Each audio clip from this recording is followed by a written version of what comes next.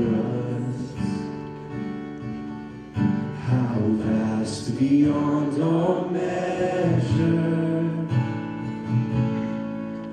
that he should give his only Son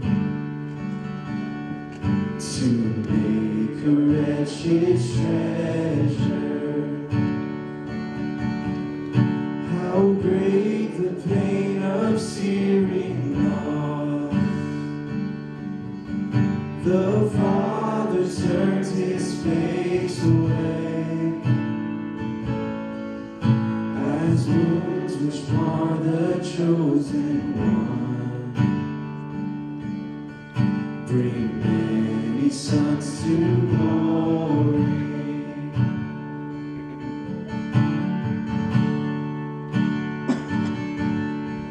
Behold the man upon the cross, my sin upon his shoulders. Ashamed, I hear my mocking voice call out among the scoffers. It was my sin. It was my sin that held him there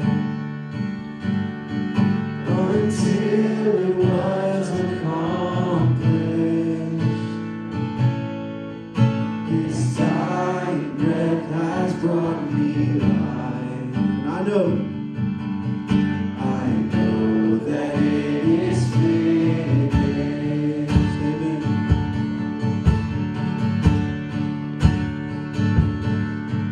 I will not boast in anything. Oh, gifts, no power, no wisdom. But I will boast in Jesus Christ, his death and resurrection.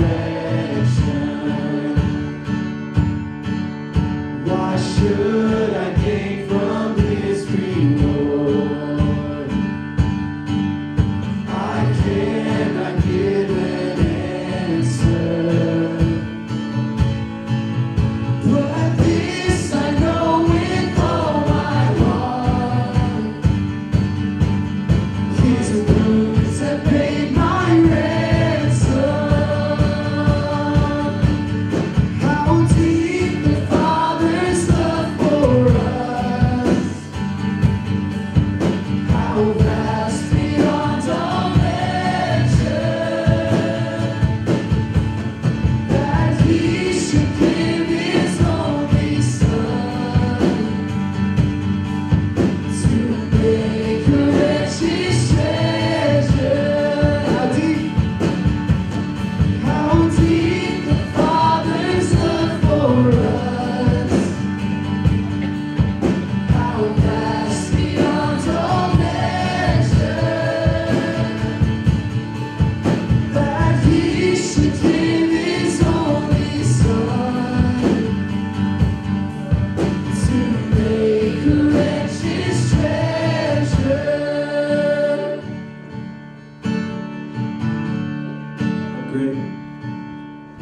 How great the pain of searing loss!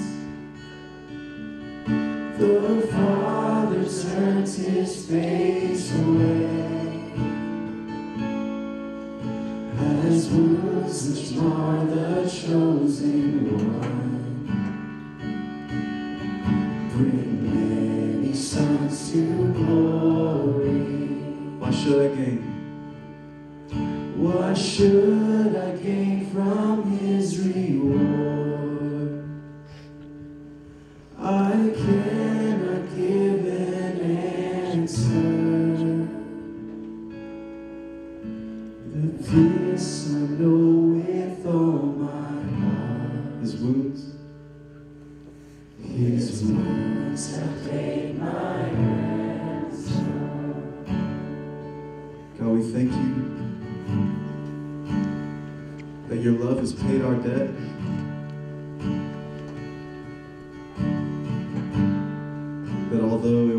sin that nailed you to the cross. It was the same sin that you forgave us of.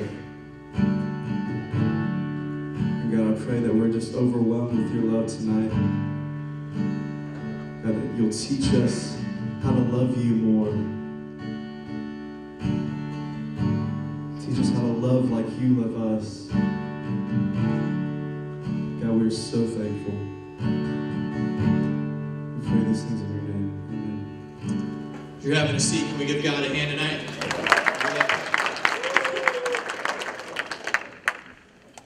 Y'all sound like you're clapping for the Broncos.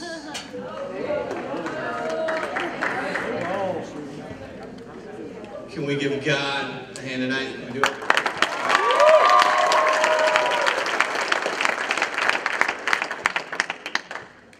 That was a little better. I'll take it.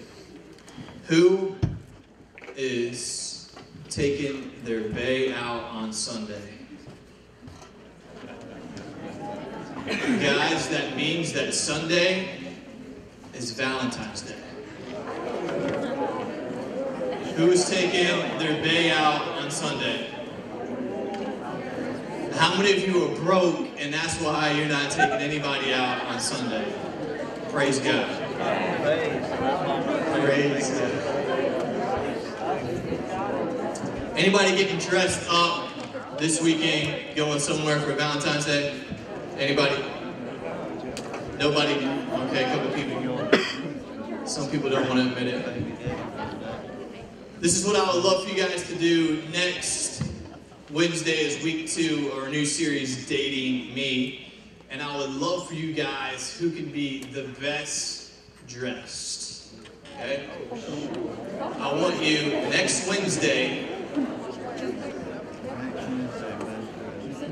to come dressed up. Do you think you guys can do that? If you can come dressed up, it'll make sense. Next week, if you want to, come dressed up. We'd love for you to. Gonna be a great week. You might see Hux in it. But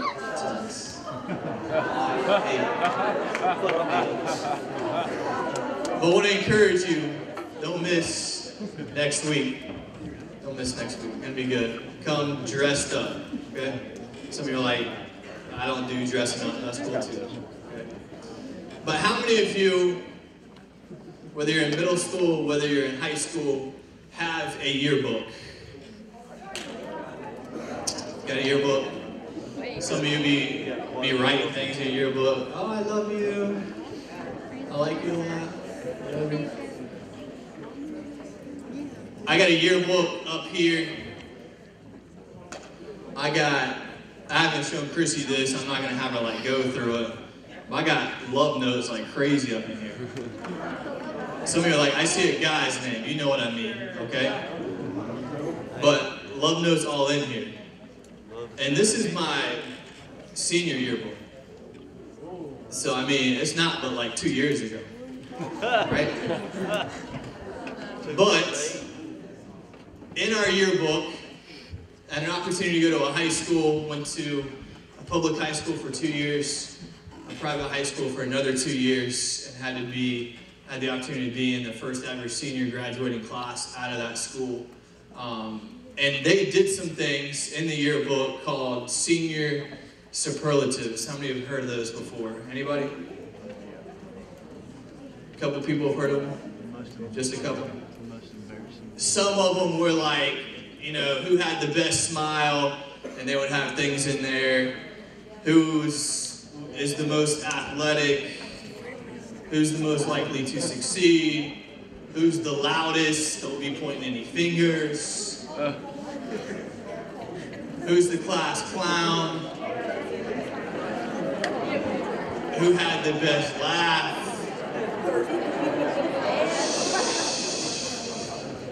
Y'all are starting to talk about people. But in here, they gave me something. It wasn't one of those. I can't even remember if I told Chrissy this story. But in here, they gave me the senior superlative of this. You want to know what it was? Best hair. That is good, Gary. That should have happened. Should have happened. Maybe the hairiest, not the best hair, maybe the hairiest. Alright? Some of you are like, that's so gross. I'm just stating facts, okay? I love my dad, alright? But there it is. Class flirt. You guys see Greg Brady up there? Have any of y'all seen the Brady Brunch? Y'all too young for that? Brady. Do I look like Greg Brady or what?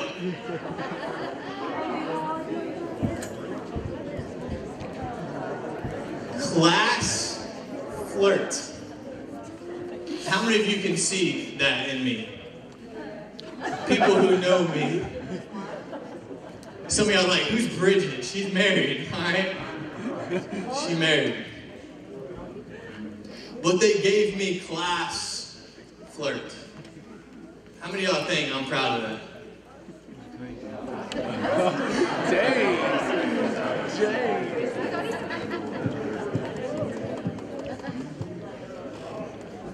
I can tell you guys this tonight, I'm not proud of it. And I'm going to explain why. I will. Okay? Class flirt is not a good thing. It's not. Not a good thing. I actually flirted with Bridget too, so that's kind of funny with class flirts. Flirt with you. But I got class flirt. The reason why I'm not proud of being the class flirt was because that means that I broke a lot of girls' hearts.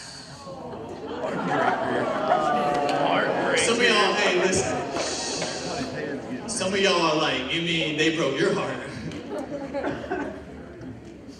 But being the class flirt, flirting with people is not a good thing.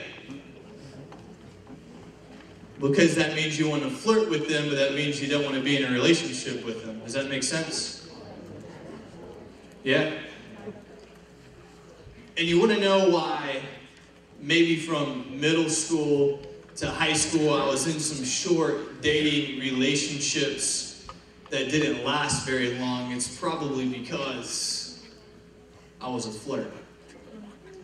And tonight, I want to tell you guys, when it comes to our new series, Dating Me, that we should never take dating lightly because people's hearts are at stake. We should never take dating lightly because people's hearts are at stake. Never should. Never should. No way. Do y'all realize that? Fellas, do you realize that? Don't be a flirt because girls' hearts are at stake. And one of the biggest things that I realized, if you can't be satisfied single, there's definitely no way you can be satisfied taken. If you can't be satisfied single, there's no way you can be satisfied taken. No way. No way. So you want to know what it was? I was trying to find my satisfaction in girls, and I wasn't satisfied in Christ. Therefore, I was trying to find my satisfaction in a girl. Therefore, I kept flirting with girls. And I'm not with any girl that I dated in middle school or high school. Do y'all realize that?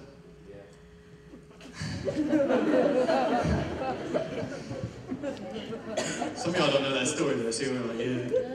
You had no clue that Chrissy didn't go to the same high school as me, at the same middle school. But no, if you cannot be satisfied being single, you cannot be satisfied taken. You just can't. If you're not happy single, I'm going to explain why. If you can't be happy single, there's definitely no way you can be happy taken. No way. See, y'all realize this, right? When you want to date somebody, it's basically one center dating another center.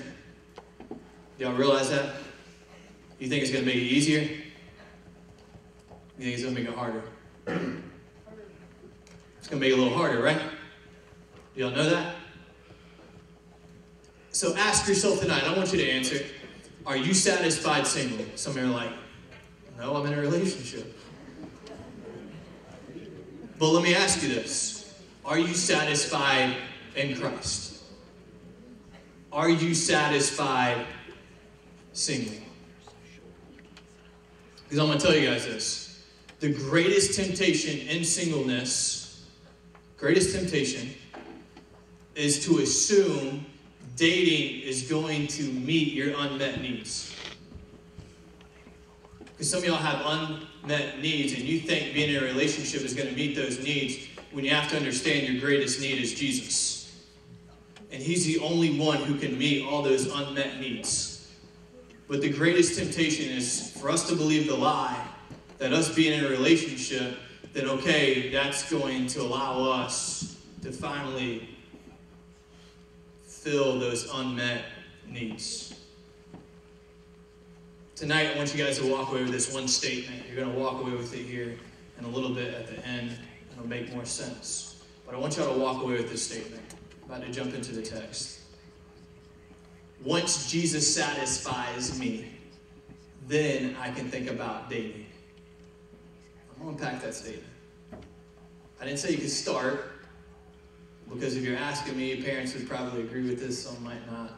I don't think you should date when you're in middle school. It's just my opinion. But once Jesus satisfies me, then I can think about dating. Does Jesus satisfy you tonight? You got to raise your hand. Ask yourself, does Jesus satisfy you tonight? Because I'm about to talk about a woman in the Bible who she was not satisfied completely in Jesus. Therefore, she was trying to find it in guy after guy after guy. She was not satisfied being single. Not satisfied. If everybody was turning with me to John chapter 4. Go to John 4. Any Johns in the house? Cool. John. It's a great name. John chapter 4. Like I said, if you don't have a Bible, make sure you stop by the gray room, get a Bible on us, absolutely free. If you're like, man, I use my cell phone 24/7, download the Bible app, follow along with us. Please don't be on Snapchat, don't be on Instagram. The last guy, last Wednesday, got struck by lightning. See, I don't know if I'm being serious or not. And he could have got struck by lightning on the way home. Y'all don't know that either. John chapter 4, verse 5. Y'all follow along with me tonight. This is what it says. So Jesus came to a town in Samaria called Sychar. Y'all say Sychar? It's a pretty cool name. Maybe we'll name our next kid Sychar. Just kidding. Please don't. Near the plot of ground Jacob had given to his son Joseph. Jacob's well was there. Jesus was tired as he was... Gotta sit down, sorry. And Jesus, tired as he was from the journey, sat down by the well. It was about the 6th hour. It was about noon. Okay? Know this, noon is the hottest part of the day. Would you guys agree with that? All right, so Jesus is sitting at this well, this aquafina, not fina, is going to illustrate my well tonight, okay? So it's about noon. He's sitting at this well. He's tired. He's sitting by a well, so he probably wants a what? He probably wants what? Okay, I had to have you guys say it because I say it really well. No pun intended. Y'all ready? Verse 7. This is what it says. When a Samaritan woman came to draw water, I'm going to have to say H2O, right? Jesus said to her, "Will you give me a drink?" This is mind-blowing for 3 different reasons. Jesus is talking to a woman, A. He's talking to a Samaritan, and he's asking her for a drink, which can make him unceremonially unclean because he's about to take a drink from the jar that this woman is about to give. He's doing 3 different things that most people don't do. He's associating with someone who most people wouldn't associate with. Don't you love that Jesus associates with people that most people try to avoid? Don't y'all love that? But Jesus said to her, will you give me a drink? I tell you guys the biggest thing that Jesus wants from you tonight is he wants your heart. The biggest thing that Jesus wants from you tonight is your heart. You can't be satisfied in Christ until he has all of you. Until you've surrendered your whole life to Jesus. You cannot be satisfied in Christ, and there's no way that you should even think about dating. Because Jesus is the solid rock. He's the firm foundation that's going to allow your relationship to everlast. You must be satisfied in Christ, because a house divided against itself cannot stand. If your girl is pursuing the world and you're pursuing Jesus, it's going to be a tug of war and it's never going to work. Biggest thing that Jesus wants you to give him tonight is your heart. Have you given him your heart? Because you know what you guys try to do? You try to give your heart to somebody else before you've given your heart to Jesus. It don't work. You got to give your heart to Jesus before you can even begin to try to give your heart to somebody else. It's not going to work in a dating relationship. It's not. It's not. Goes on to say this. Disciples are going to get food. Jesus is chilling, getting something to drink. Verse 9, it says, a Samaritan woman said to him, you are a Jew and I am a Samaritan woman. How can you ask me for a drink? For Jews did not associate with Samaritans. Jesus answered her, if you knew the gift of God and who it is that asks you for a drink, you would have asked him and he would have given you living H2O. Or water. This woman did not realize who she was talking to, because she wanted something that was temporary, but Jesus wanted to give her something that was eternal. He wanted to give her what? What type of H2O? Living H2O. Living H2O. Jesus wants to give you living H2O. How essential is water? Very? Extremely, right? Extremely essential. H2O is necessary for life, just like our salvation is.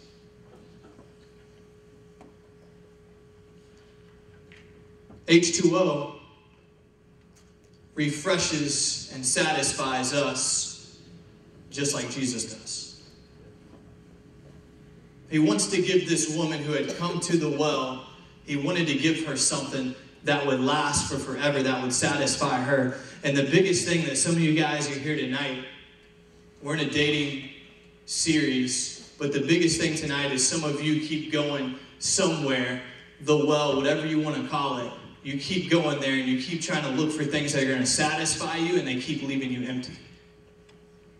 They're not leaving you full, they keep leaving you empty. They're leaving you empty. They're not leaving you full, they keep leaving you empty. See, Jesus is the only one that says, I have come that you might have life, and life to the fullest. Life to the full. Life more abundantly.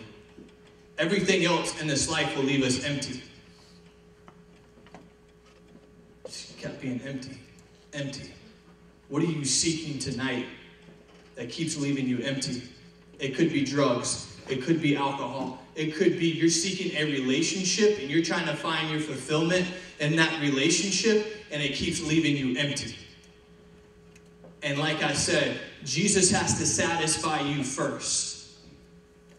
Jesus has to satisfy you first. See, some of y'all think that marriage is essential for life.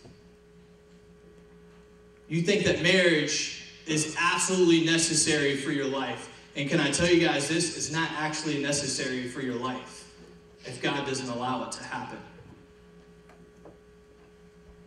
You want to know how I know that? Because let me ask you this. Was Jesus married? Let me ask you this. Was Paul married? How many of you guys know someone who's single? The biggest thing I can tell you tonight is there's nothing wrong with being single.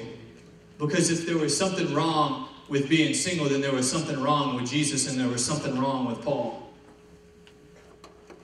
That there's nothing wrong with being single, and some of y'all think tonight that you have to be in a relationship or you're a nobody or you're weird. Some of y'all think that. Like, you ain't got a boyfriend? You ain't got a girlfriend? What's going on?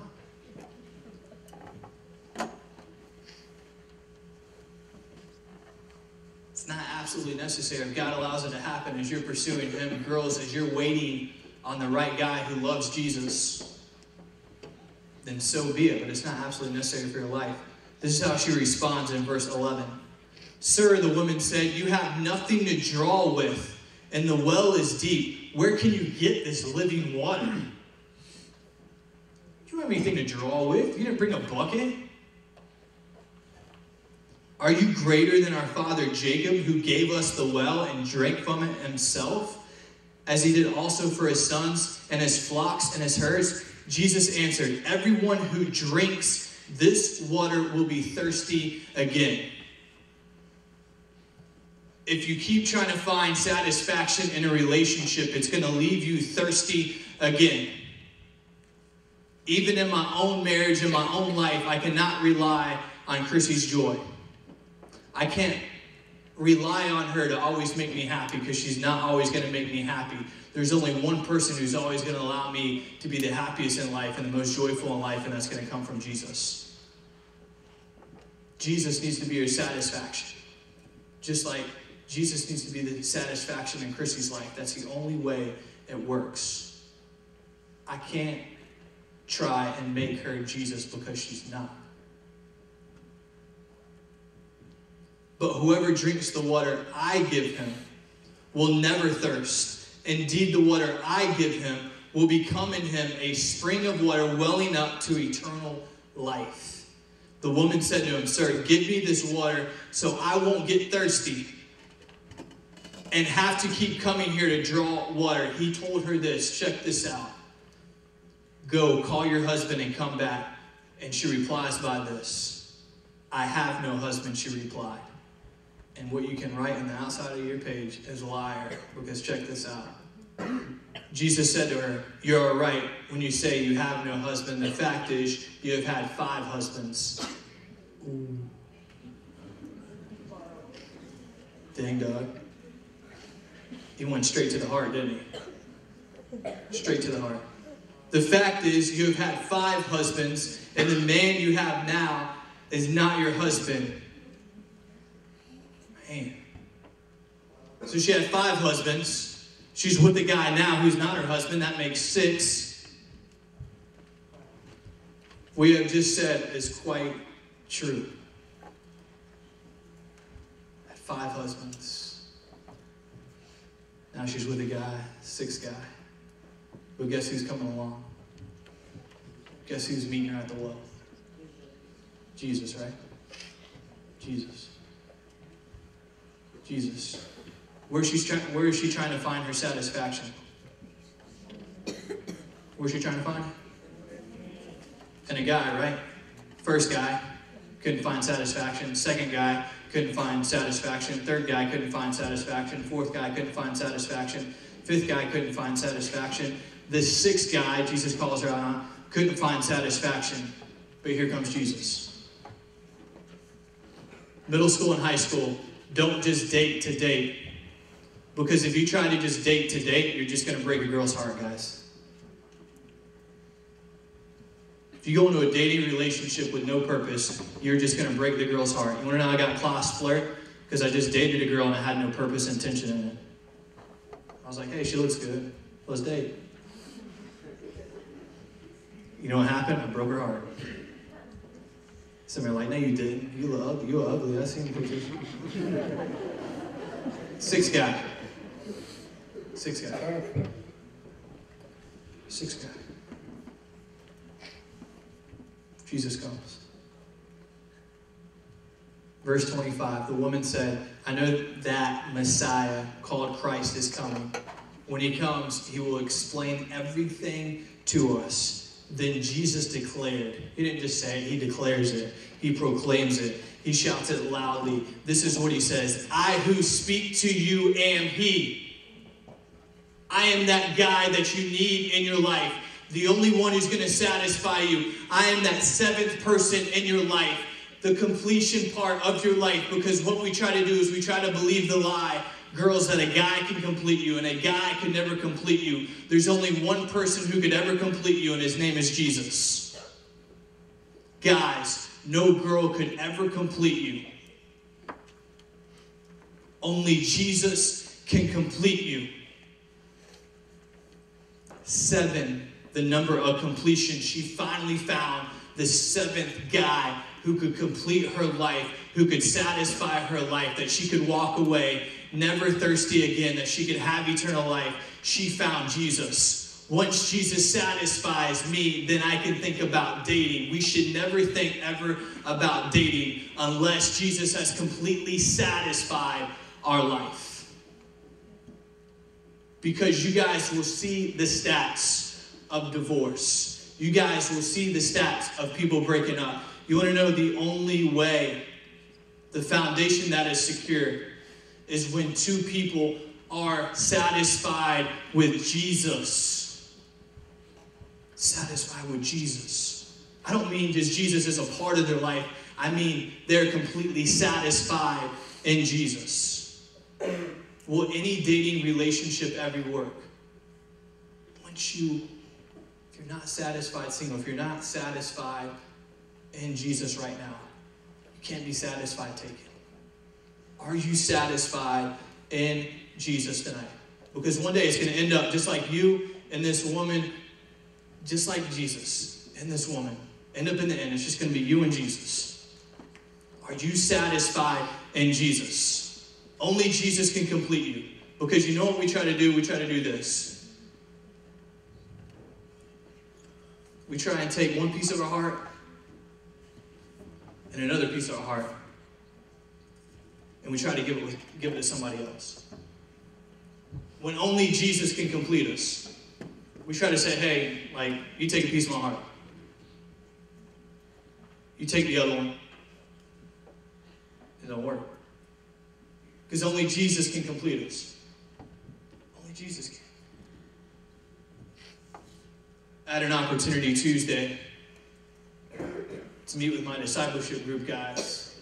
As I sat down, on my jacket that I was wearing, I had a sticker. And Adam pointed out to me that I had a sticker on my jacket. And the sticker said, "Be mine." A Valentine's Day sticker.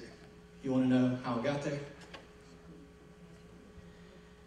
Because of Brooklyn, my little daughter. Likes to play with stickers. Got on there. But God kind of spoke to me during that because his message has been going in my head. Be mine. The biggest person who wants you to be mine, who's calling out and saying, be mine tonight, is Jesus himself. Once you're satisfied in Jesus, are you satisfied in Jesus? There's nobody else in this world that will satisfy you but Jesus. I say it all the time. The only person who can satisfy the human heart is the one who made it. The only person who can satisfy the human heart is the one who made it. But some of you are trying to find satisfaction in a relationship and you're never going to find it. You must be satisfied in Jesus first before you even think about dating. And guys, do not ever try to date without the pure heart and right motives. Don't just date to date. People's lives are at stake. People's hearts are at stake. Where are you drawing from? What well are you drawing from? You keep going to a well that's going to leave you dry, that's going to leave you empty. Are you seeking something else tonight other than Jesus? He's the only one that's never going to leave you thirsty again. Never going to leave you thirsty again. Let Jesus satisfy you tonight. Don't let him just be a part of your life. Let him be everything in your life tonight. before you even think about dating. Before you think about dating. Let's pray.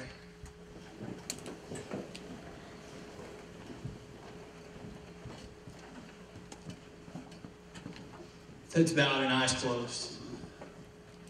Maybe you're here tonight. Maybe you came by yourself. Maybe you came because that a girl's hot. Maybe you came because a girl invited you. Girls, maybe you came, thought a guy looked good. A guy invited you. But tonight you realize that you're not satisfied in Christ. That Jesus has not completed you.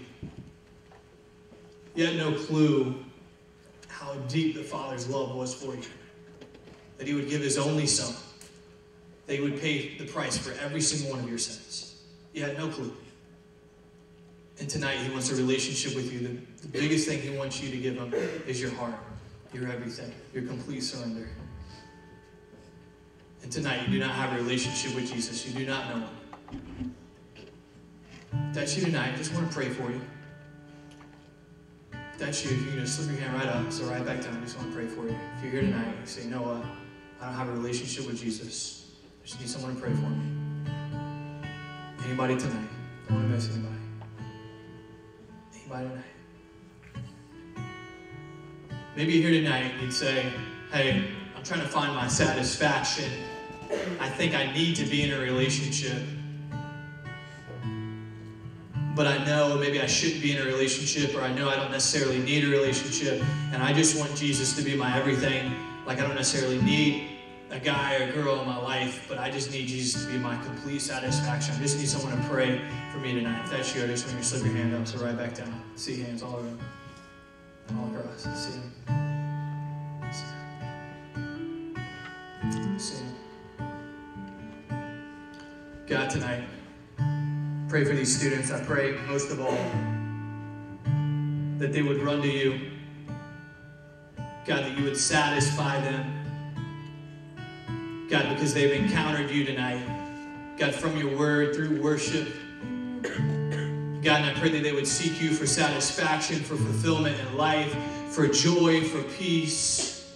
God, because we're all looking for love. We all want to be loved. And there's only one person who's truly given everything and shown us complete love. And that was you, when you gave your only son for us. And you paid our ransom, you paid our debt on the cross. And until we know your love, we can never love anybody else.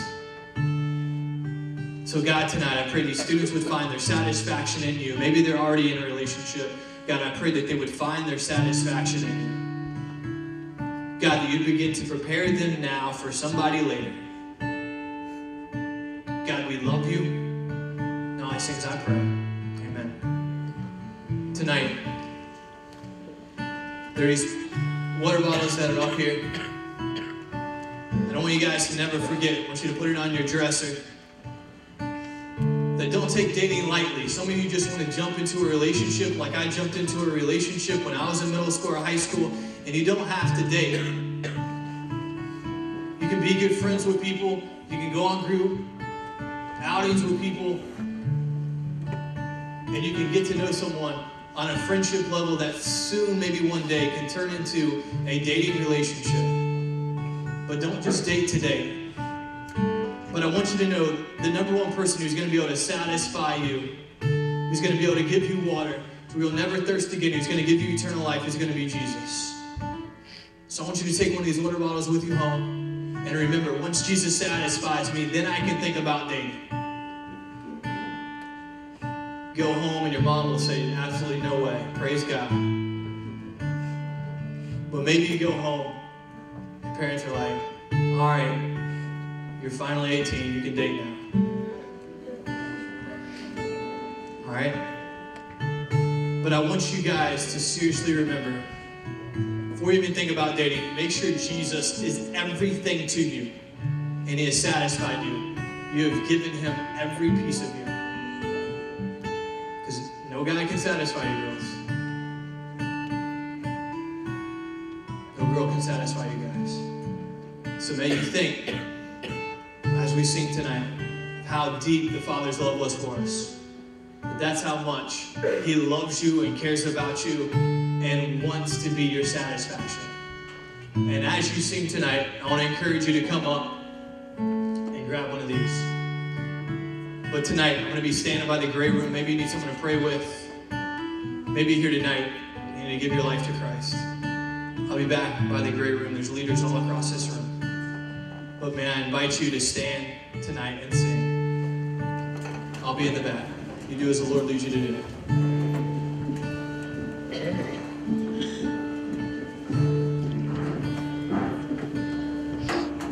How deep the Father's love for us, how vast beyond all measure, that He should give His only Son to make a precious treasure.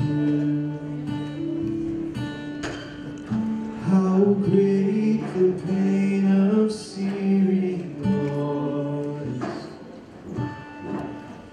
The Father turns His face away, as wounds which mar the chosen one, bringing sons to glory.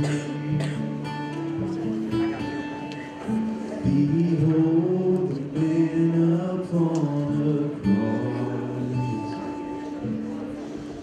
my sin upon His shoulder. Ashamed, I hear my mocking voice call out among the scoffers. It was my sin that held Him there until it was accomplished. His dying breath has brought me life, and I know that it is finished.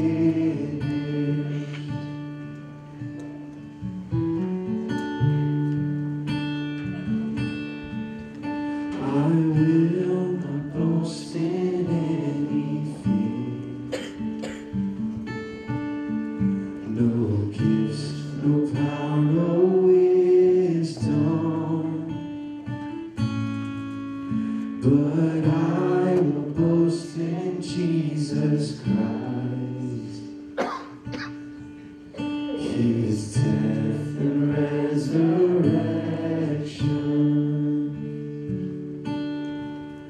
Why should I gain from His reward?